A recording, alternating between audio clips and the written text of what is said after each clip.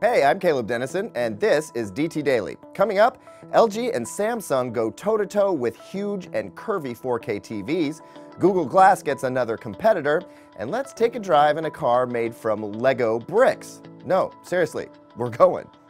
CES 2014 is right around the corner, and we're already getting a sneak peek at what's going to be at the giant electronics show. Yesterday, LG first broke news that it would be toting this to Vegas this year, a 105-inch curved cinema-wide 4K TV. Not to be outdone, Samsung soon answered, saying that it was also bringing one, adding that its TV is more curved. We've only got a couple of photos of these beasts so far, but we can tell you that they pack 11 million pixels into a 21:9 ultra-wide aspect ratio rather than the more common 16:9 shape that we see now. Price? No dice. We'll have to wait for CES to find out, but we'd bet on spendy.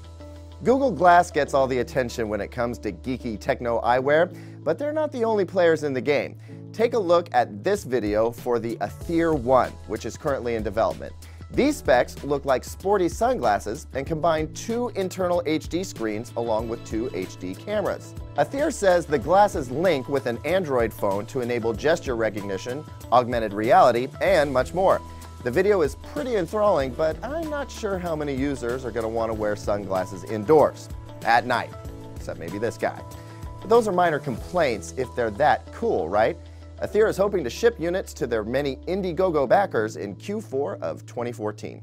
And finally, if you're having a tough time coming up with a monthly car payment, you can always do what these guys did and build your own ride out of Lego bricks. That's right, it's an actual life-size working car made of Legos. Also, it runs on compressed air. It's not going to win any races, of course, but who cares? This jalopy is off the charts awesome, and it only took 500,000 Legos to create.